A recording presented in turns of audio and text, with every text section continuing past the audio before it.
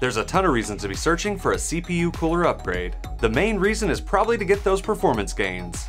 But for those running the stock cooler that came bundled with their CPU, it might not seem like you're getting enough positive for the 40 or 50 that you might spend on it. Well, I'm here to tell you you're wrong. Dead wrong. Upgrading your system with the right cooler is going to give you a quieter, cooler, faster, and even better looking PC. And I'm going to show you just how huge that difference can be with the $50 Be Quiet Shadow Rock 3.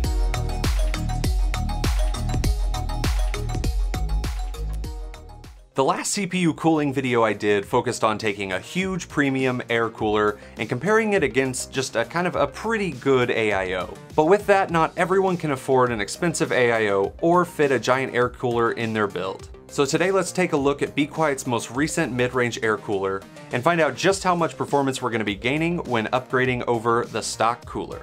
Now, I do completely understand why many are still running their stock CPU coolers, but one of the biggest factors can be worrying about spending $30 to $150 for a stock cooler that, by all accounts, seems to be running just fine in your system. Then you've got trying to filter out dozens of options, find the right cooler at the right price, and then the hassle of actually opening it up and installing a new dadgum heat box. But that's where I come in, right dang now. And that's because I want your system running as cool, fast, and quiet as possible. I'm a very nice tech boy. So let's do that exactly with the Shadow Rock 3, the AMD Ryzen Wraith cooler, and the 3900X that I have on the board. And before anyone says anything, I know that the Wraith cooler here isn't what comes on the 3900X, but one, it's what I have, and two, it's still gonna show that big difference. You're still gonna mainly see maybe a little bit less gains if you're running something under that. It's just to show the difference. It's what I got. You're gonna see it. I don't care. And as I've been doing, here's a real fast what's in the box. We've got the nice box and safety packing, the Shadow Rock 3 itself, one Silent Wings 2 fan, a really awesome Phillips head screwdriver for free, the AMD mount, the Intel mount, thermal goo, mounting bar, and my thermal goo. What's really impressive here is at a $49 price tag, its TDP is set at 190 watts. This means it should be able to hang with my Ryzen 3900X and then anything below that, and probably the 10700K and below on the Intel side. This is all achieved with 5 nickel-plated copper heat pipes and the surface area created by the large fins. And of course the unbelievable Silent Wings 2 fan that can hit real high RPMs and keep everything nice and quiet, combining for a mad cute package that is super light because it's not all that dense. And as far as cooling goes, Be Quiet is one of those brands you can almost always trust to be at the best or right up there with the best in terms of low temperatures. That is just good engineering, y'alls. Grab a Phillips head, your specific mounting bracket, add mount spacers, screw on the metal brackets, apply an entire tube of thermal goops, gently set cooler to CPU, screw mounting bar to metal brackets, insert Phillips head into the top hole to reach the underscrew, clip on that fan and plug her in. Oh, and real quick, if you have an Intel stock cooler, replace it now. Get rid of it. It's terrible. It looks horrible. You deserve better. Everyone deserves better than that stupid. And I don't care if they updated it recently. I saw it. It looks terrible still. It's definitely not gonna work. Throw that on an i9. Throw that on a new i7. Yeah, see how fast your computer explodes. But AMD includes an actually usable cooler, which is really, really nice to have, especially for those that don't want that extra thing and just want it all in one package. It's not only surprising that it works pretty well, but even these lower end models actually look pretty solid. It's a thick, nice, meaty piece. With the benchmarks that we're gonna be looking at, you're gonna notice that it's kind of a similar trend. You might not always get a huge performance increase, but the biggest difference is gonna be the temperature, and a lot of times that is insane. In 3D Mark TIMESTRIKE Extreme, the score didn't go up very much, and the FPS really only went up by 1 from the couple tests I ran. With the temperature, we're looking at 13 degrees Celsius less, and that is a lot of sound to take away. Cinebench is really interesting. It's gonna push that CPU really hard to knock out that test, and we definitely did see a bit of a score increase on that, but importantly, look at that 17 degrees Celsius drop in temperature. So here I ran 20 minutes of IDA on full load.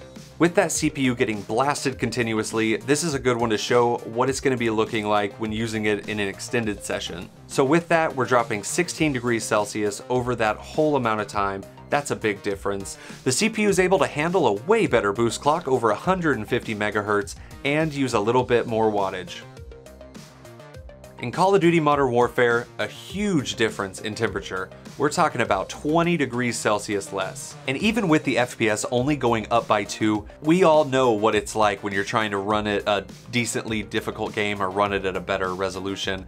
That thing is gonna be just pounding all of your system. And so that 20 degrees can be the difference of, you know, not being able to hear anything else in the room going on and having a nice serene calm going down. And then I ran Assassin's Creed Odyssey at the same 1440p on high settings. But here it's the exact same thing. We're going up by 1 FPS, but dropping 20 degrees. So look, whenever it actually comes to the specific scores or the FPS that we're doing in those benchmarks, it might not look that impressive right off the top. For anyone that isn't really concerned with temperatures, sure, it doesn't appear to be having that much of a problem. But it really, really is. One, quality of life, obviously. You're not gonna, I keep pushing the same thing. It's not gonna be that much sound, but from what I've seen, whenever I'm doing anything that's cooling a CPU, a GPU, system, whatever, everyone wants to know about the noise output, because I think most of us have come to those times when we're like, oh my God, this is so loud. Whether you're streaming, whether you're just talking to your buddies while you're playing, you do not want everyone to hear just your computer and it's blasting over absolutely everything. But with that, an extended play session is going to pound that CPU over time. We saw that with IDA especially. Your CPU isn't boosting as much as it should be or as much as it wants to. The more cooling and the more headroom that you give to it, the more performance you're gonna get over time. So say that you're playing Warzone for a 4 or 5 hour game session. Do you think those FPS are gonna hold up on that stock cooler for more than 30 minutes? It's not. It's gonna start going down. Your CPU is gonna start getting just fried. Not dead fried, but you understand. It's gonna start taking that pounding. Well, and it's probably not gonna last as long if you keep smacking it with that. When I was running Cinebench, it popped up to 90 degrees Celsius, and that test only took, what, maybe 25, 30 seconds? And 90 degrees isn't the worst thing in the world, but you don't want to be getting up to 100, and if you're already at 90, you're probably on your way up. But that's all performance. Essentially, way better cooling, much quieter. It's obviously going to be worth it there. Aesthetic is a huge and important thing with all of this. This is the centerpiece of your man area, of your studio, of your girl area, whatever. You want it to look freaking dope. And you know what? The AMD one, I can't complain too much. It does look good. And it's weird that this is a main point of any of this. But these Be Quiet coolers are way bigger than you think, and I think it looks pretty dang dope. Look at that. Look at that sweet, sweet top side. It's a good looking boy. We have these clips, so you could take this fan off, and if you wanted to add your own, you know, controllable LED fans, boom, pop one on the other side. I did that with the Dark Pro 4. Worked really well. You get even more cooling. Gonna see even more and get that customization. Overall, this thing is super worth it. For 50 bucks, you're not gonna do any better. This is the one I'd choose. I think it is the perfect middle ground, and it actually does scale up pretty well, getting definitely more towards that Dark Pro 4 premium side than it is to the lower end with the Cooler Master, which isn't a terrible thing, but it's just not gonna hold up to this. And that's what we want.